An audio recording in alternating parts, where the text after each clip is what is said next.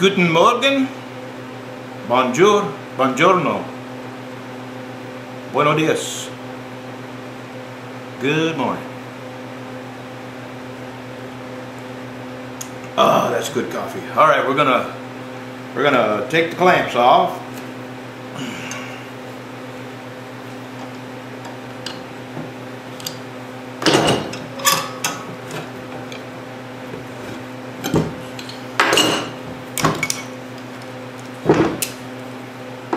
And yeah.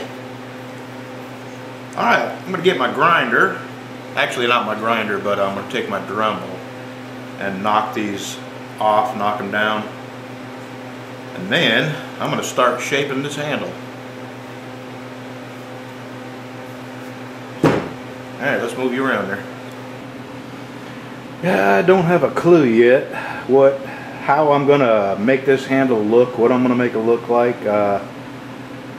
I guess I'm just gonna start sanding away everything that doesn't appear to be a good handle. So I guess I'm gonna sort of work backwards. But I got coffee to drink first. We'll be back. Yeah, I'll tell you, I found something I'm not really good at. I mean, there's a lot of things I'm not good at, but I thought of all things, this combines everything that I like doing, that I feel like I'm pretty good at, and it's just not cooperating. I mean, I got big hands, and it does feel good in my hand, but I think what I'm going to do, that is the basic shape, you know? I just don't know what else to do. I think I'm going to smooth it up real nice. I've done this with my angle grinder with a sanding pad, a flat disc on it. And I think what I'm going to do is sand it up real nice and then step back and have a look at it and,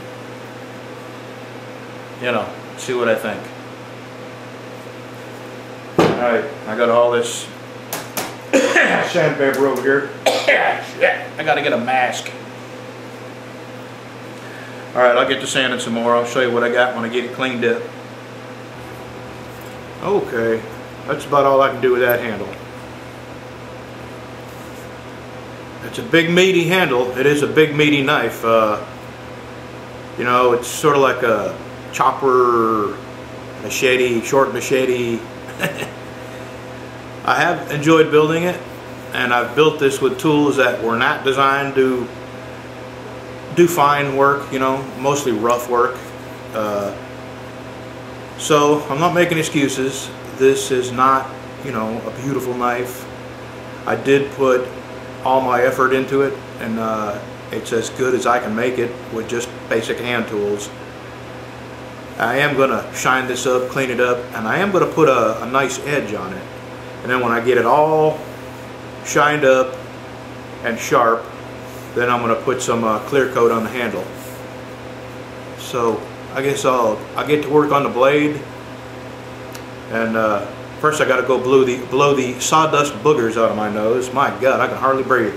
I said I was going to put a mask on, and you know, I never did get around to it. So now I gotta go take care of that. All right, we'll be back. Okay, that is officially the best I can do. I polished it with the palm sander back there. I polished it down to 220, and then by hand I did 400 wet and then 600 wet. And it came out pretty shiny, actually. That I'm surprised of. So the next step is clear coat. I'll show you when it dries.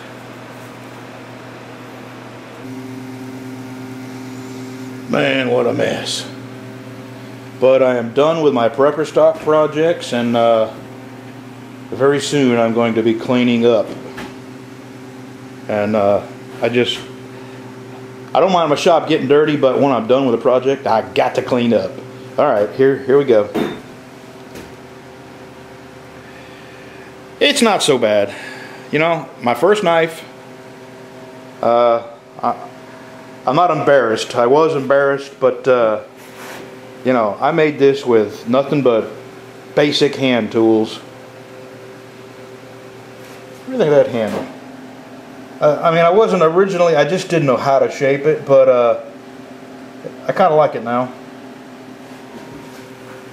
So there you go, prepper stock. Whoever gets it, it ain't pretty, but a whole lot of love went into it. I enjoyed building it, and I hope whoever gets it enjoys having it. Thanks for watching, y'all. It was fun.